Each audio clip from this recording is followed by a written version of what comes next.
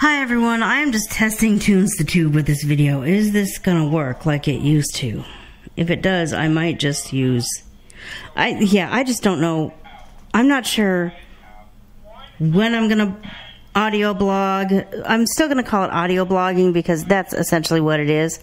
But I might consider putting it up on YouTube just because YouTube's a built-in website that already exists that everyone knows how to go to. mycomplicatedwebsitename.com. I want to make my website name shorter, and I want to have the money to hire and actually hire like a web host. I want to create the footage and then Dropbox it to somebody or email it to somebody or whatever and say, put this on my website, please, before I actually do stuff on like audio blog on my actual website. So until then, I might just go ahead and put stuff on YouTube, even though my attitude about broadcasting to YouTube has kind of gone kind of back and forth over the past several months. But right now, this is just a test.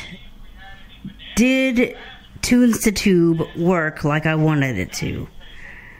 All you're going to see is this face, this picture, the whole time you're going to watch this. But if you're my ideal audience, you won't care what the screen looks like. If you're my ideal audience, you want to hear what I have to say, which is not much at this video, I admit. So, thanks for listening, thanks for watching, see you in the next video, whenever it is, whatever it is. Bye.